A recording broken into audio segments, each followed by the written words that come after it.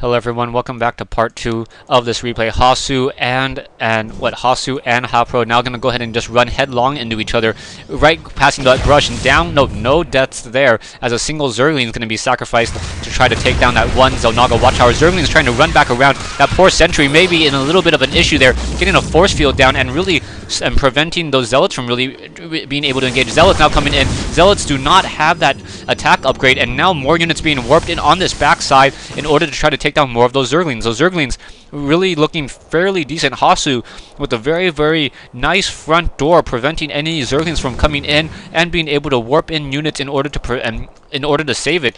Now here comes those Immortals and those Zealots. Zealots definitely need that weapons upgrade.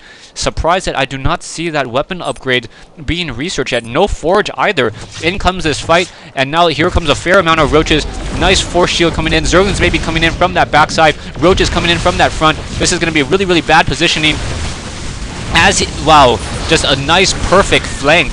So HayPro doing a very good job just outflanking Hasu in this position. Roaches now coming in, going to be able to finish off the rest of this army nearly, but let's see what's going to be happening. Those Roaches do not have that movement speed upgrade, so not going to be able to chase down those units as much as they want to. Overlord's not generating creep, no creep tumors around the map. Overseer is up, taking a look. Do we have the Glail Reconstitution, so I believe that's the upgraded while burrowed. Yeah, that is the, no, that's the, was not that, actually that's the movement speed, so yeah. The name's not always exactly that obvious. Immortals and Stalkers once again moving back out. Taking a look at the armies. HayPro sitting at a 2125 versus Hasu's 1575. Taking a look at the income as well. HayPro looking on a having a very strong economic advantage. Stalkers now being warped in as well as those Roaches going to be taking down this last destructible rock, and HayPro going to be setting up a high yield mineral expansion in just a moment. Here comes the fight. Zerglings trying to get in a little bit of position, and those Zerglings trying to get a little bit of a surround. Oh, almost able to take down that last Roach. Roach down to 6 hit points.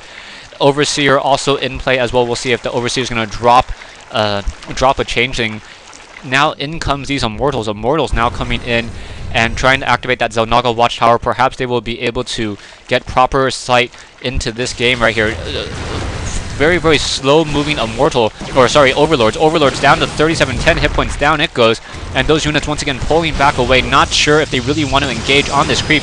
And in comes this fight here. Zerglings and Roaches trying to come into position. That one low hit point Zealot prop should move to the back, as there is five Immortals. Those 5 Immortals will in fact be able to deal a fair amount of damage. In come these Zerglings. Those Zerglings now going to be moving off into that main base and try to come up. No expansion. So no expansion for them to really take down as these units continue to try to move on out. More units being warped in. Immortals easily take down that single spine crawler, and now those units trying to be pulled back away, trying to use those force fields, trying to use that to the best of their ability, able to just continue to drop in more units. More force fields need to be dropped down in order for them to really win this fight. More units, sentries now being warped in as well. Perhaps more force fields to try to get in position, but now there's Mutalisks in the air, and with only 4 Stalkers being left behind, those Mutalisks are going to be very hard. No, now 6 Stalkers being warped in, but those Roaches getting a very decent position on them, as those Mutalisks are going to be able to just overrun the rest of this army.